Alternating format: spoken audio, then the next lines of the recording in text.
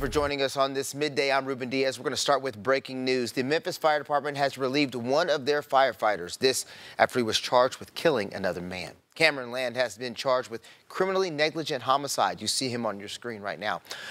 Saturday, officers responded to a restaurant on G.E. Peterson where they found a man lying unconscious. Paramedics sent the man to Regional 1 Hospital where he later died. Memphis Fire did not provide any further details.